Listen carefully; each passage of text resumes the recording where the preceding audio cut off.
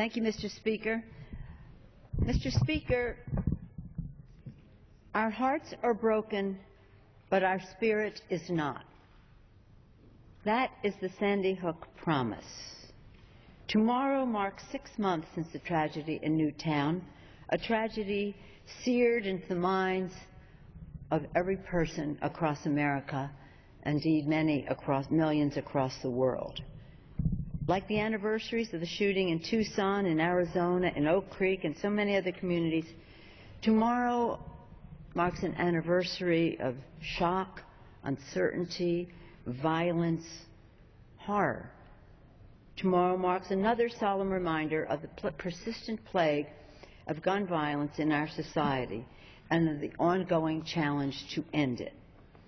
Over the past 6 months, many words have been spoken to offer our love and support to the community of Newtown and to the students and teachers of Sandy Hook. Yet from the start, we have known that words of comfort would never be enough. There would be no substitute for the action that we must take, but that would be a truly fitting memorial to the 20 children and 6 teachers and administrators lost that day. Yesterday, we had visits from the families that brought pictures of their loved ones who were lost: David Borden, Lauren Rousseau, Benjamin Wheeler, Mary Sherlock, Dylan Hockley. Heartbreaking photos of these children and family members who were lost. I don't know how much more motivation we need than to see the tears in their eyes and the resolve in their voices to use their grief as a source of strength to help save other people. That would start with a vote on bipartisan legislation by Congressman Mike Thompson, Congressman Peter King, and 180 sponsors to expand and strengthen our background checks. No one knows better than the people of Newtown, the men and women, mothers and fathers, brothers and sisters who lost their loved ones on December 14, 2012. Since that dark day, the families of Newtown and their supporters have turned their sorrow into strength, their pain into perseverance, their unspeakable loss into unmatched courage and determination to carry on. Yesterday, these mothers and fathers met with both Republican and Democratic leaders, yet they have come with no partisan agenda.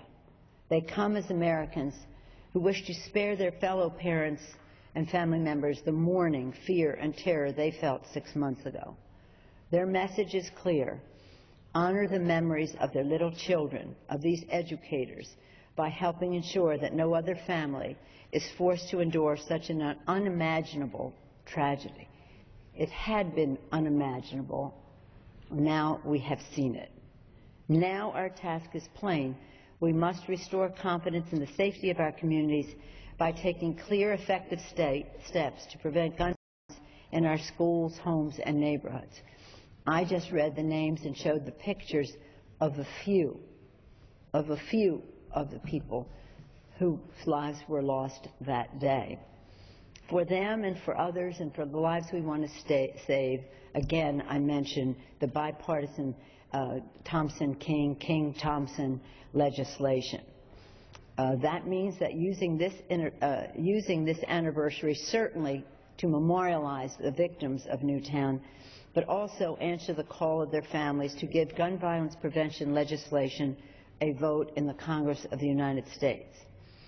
6 months ago in Newtown, a lone gunman took the lives of 26 Americans. We all know that. It's emblazoned in our minds and in our souls.